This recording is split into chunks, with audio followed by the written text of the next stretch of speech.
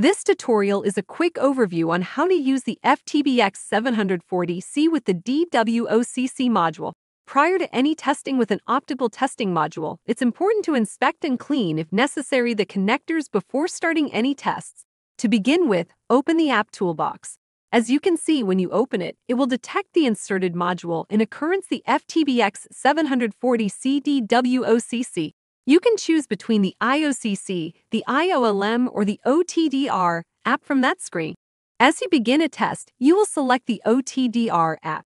Click on the Identification tab, located at the right of the screen, to identify your trace for report purpose.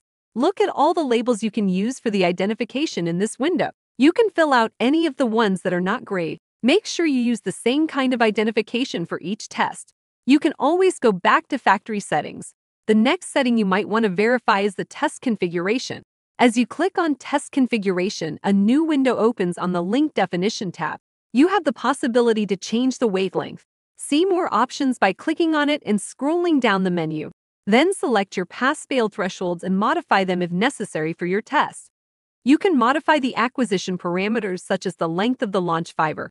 To access the Extended Acquisition menu, click the three dots at the bottom of the screen. Before testing, check the channel at the bottom of your screen. Then you can change range, pulse, and duration on the right. You can change the settings if you know the fiber you're testing. If not, pick the Auto option and the OTDR will find the best settings. You are now ready to test. Once the test is completed, the results will be shown in the Event tab. You can see a summary of the measurement there, like the loss and reflectance, a length and loss of the fiber span, and the cumulative loss. To see more details on your measurement, go to the Measure tab. The Summary tab shows everything from your trace, like the wavelength and results, and the range, pulse, and duration settings. Next to the trace graph on the right, there is a panel to change how you see the trace. Going into the iOCC app, on the home screen, you can click on User Preferences to configure your test. After clicking on the Scan button, you will be connected to a dense wave division multiplexer which displays numerous channels. By accessing the table view, you can conveniently examine the individual channels and observe the frequency associated with their respective ITU channel identifications.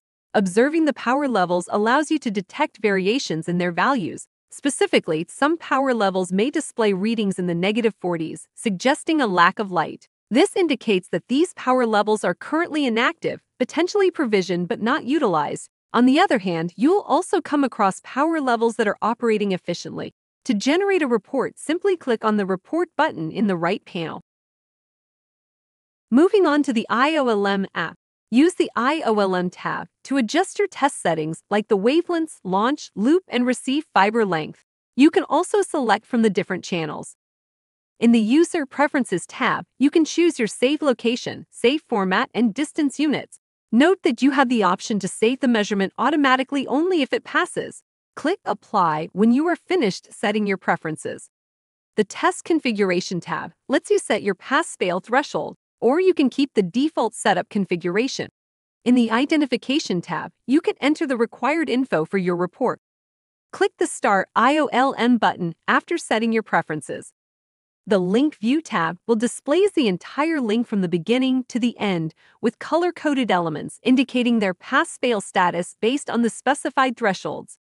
The Element tab allows you to view the detailed characteristics of each component in the optical link, which can help you identify and troubleshoot any issues. This concludes the tutorial on the essential features of the FTBx-740C DWOCC module.